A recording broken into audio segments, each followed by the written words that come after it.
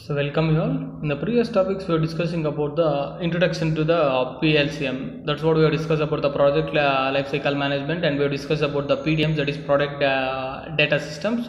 So next we are going to discuss about the product design. See, previously we discussed about only the introduction regarding the PLCM, how it will be going to be helpful, and which are the sectors majorly this PLCM has been adopted in order to develop the quality products to satisfy the customers. So now we are going to discuss in depth about the product design. Yes, before going to that, what do you mean by a product design? See, this is an initial stage of any product. If you want to design based on the requirement or based on the consideration of customers or might be from the organization. So first stage is about the initial stage is nothing but about a design. So what do you mean by a design? So design is an art of developing a new product or already existing product. We are going to modify or remodify to the current requirement. So that is what we call about the product design. So what are the parameters we need to consider for a design? What are the specifications? What are the materials? So all the things that we're going to discuss in the next topics. So next one is about an introduction to product design. So what is that? What do you mean by a product design? So just we're going to look about the introduction to the product design. So every product is that manufactured is supposed to have a distinguished physical characteristics which makes it attractive and provides usefulness and value to the customers. So these characters are known as the design, and the process employed in this regard is known as product design. Yes. So which will be having some physical characteristics that which provide some usefulness or to the value to the customers, or where we are going to use. So based on that, this process is known as what we call it as a product design. So next we are going to discuss about what are the objectives or requirements of a good product design. See, whenever you are launching or whenever you are developing any new product or whenever you are going to design any product, first thing is we need to keep in mind regarding the customers.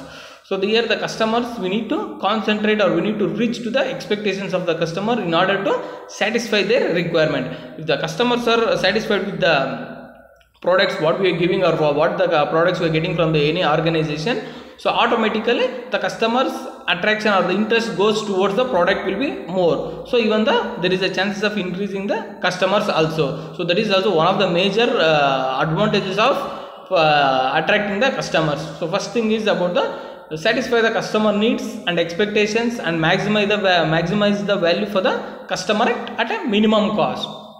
Yes. See, whenever you are looking at a product, first we are going to see about the cost. So within the expectation cost, they need to satisfy the product. For example, if you take for a customer is looking within a minimum price, but he is having an expectation that the product has to perform a lot, but he is not ready to spend more. So he is looking at a minimum cost. So that is the mentality of the customers. So in order to, when you are designing any product, the product must be, the cost should be efficient, but even the features should be more. So in such a way that we need to design and we need to maximize the value for the customer. So then only automatically the customer starts attracting towards that particular product.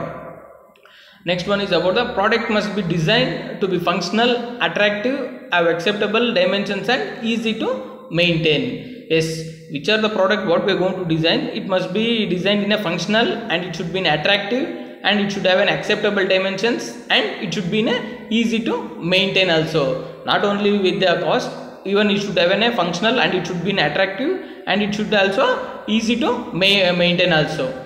So next one is about a product design should enable cost effective production of products through available production methods and materials.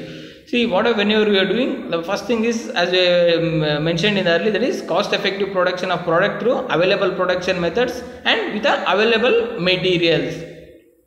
Next is should satisfy the quality standards of the product. See, whenever we are designing the product, it should reach the standards. The standards is set by regulatory government, that is from the government bodies. So for each and every product there will be some certain standards and even some certain methods and certain standards.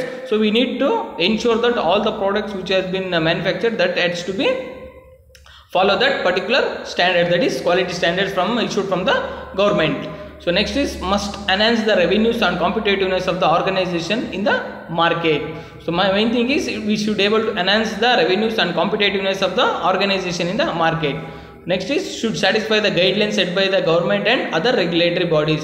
So which are the product we are going to design or manufacture, so it should has to be follow the guidelines set from the government and other regulatory bodies.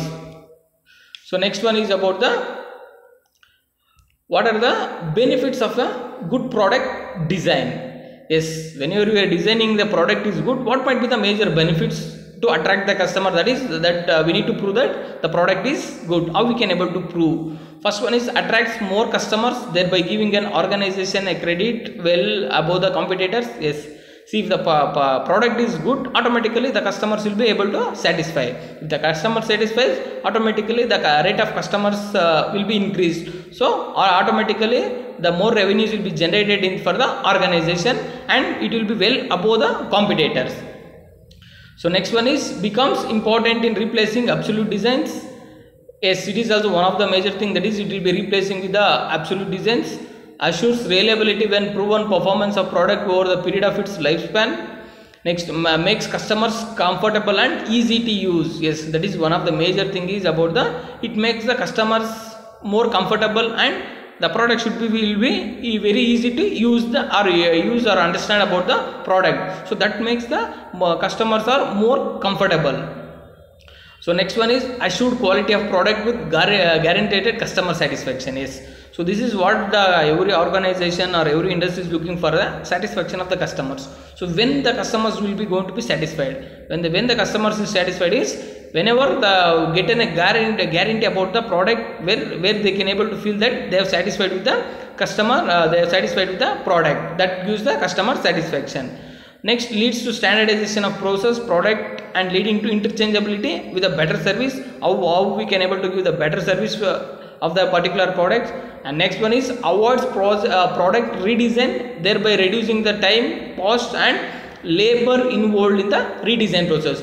So whenever you are going to redesign that particular product already which is launched into the market, so whenever you are going to redesign means it reduces the time. So that avoids the redesign by reducing the time, cost, and labor involved in the particular redesign process. So these are some of the major benefits of using the by getting the from the good product design. Means based on these particular designs we can able to satisfy the customers, or we can able to give a more because the customers are satisfied, automatically revenues will be more generated. So you can, that revenues will be used to design or launch the more number of products into the market.